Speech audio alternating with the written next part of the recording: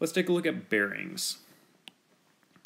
So the bearing of one point from a second point is a way of giving the direction. The diagram shows 2 points over here, A and B, and the north-south line through point A.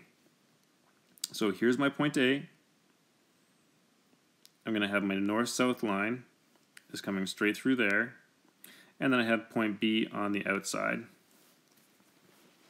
The bearing of B from A is the measure of the angle of directly north going to point A, which is going to be the point at the origin, if I look at this as a Cartesian plane, going to the point of B. So north to A to B gives me this angle here.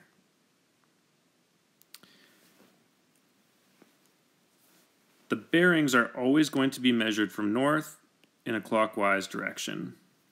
So here, the diagrams show the bearing of course for several aircraft. So this would be a bearing of 60 degrees going from north to the origin to the other point.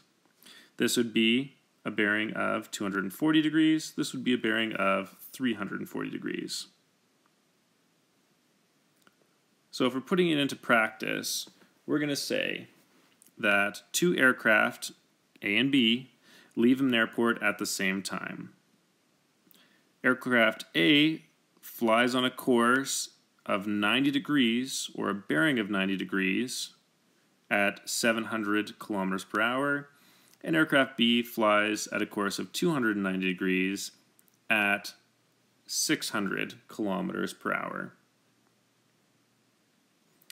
Calculate the distance each aircraft travels in 12 minutes.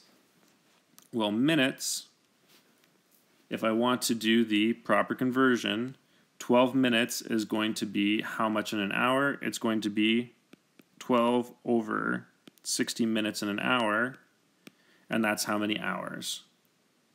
I'm going to multiply that by the speed. And let's do it for A first. The speed that A was traveling at was 700 kilometers per hour, which means that aircraft A traveled 140 kilometers. Aircraft B traveled for the same amount of time, 12 over 60 hours, multiplied by the speed of 600 kilometers per hour, and this one wound up traveling 120 kilometers. First, we're going to draw a diagram to show the positions of the aircraft and calculate how far apart they are to the nearest kilometer. So first, I'm going to draw my north-south, east-west grid lines, always stating that heading straight up is going to be north. The next thing I'm going to do is I'm going to draw for A. Well, A, it said it was on course of 90-degree angle, which means that if I go 90 degree from true north, then A headed out a distance of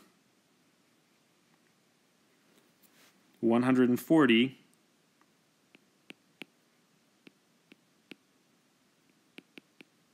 straight east, if it's a 90-degree angle.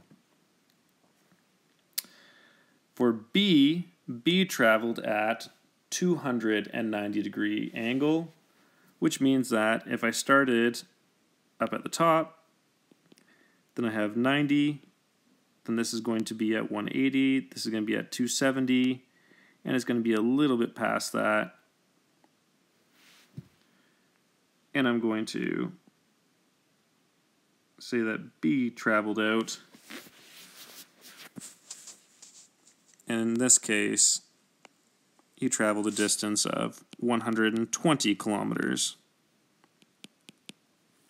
Well, if I know that all the way around there is 290, then if I wanted to finish off going to 360, I would say 360 minus 290. Well, this is going to be an angle in here of 70 degrees.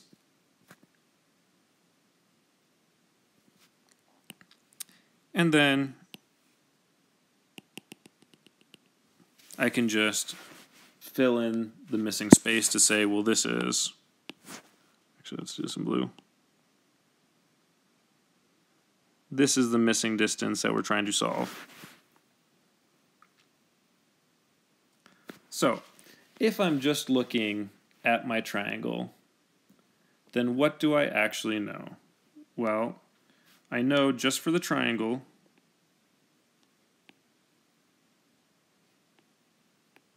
I have the side length of A is going to be 140.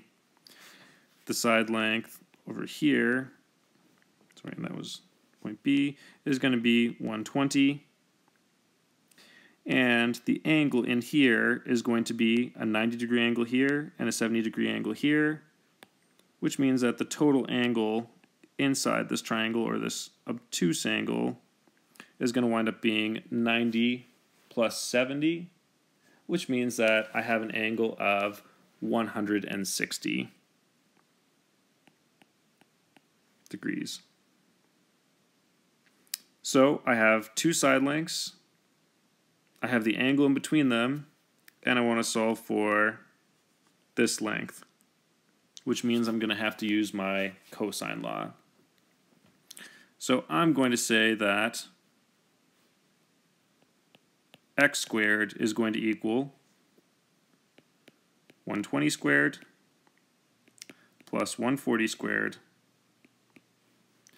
minus 2 times 120 times 140 cos of 160.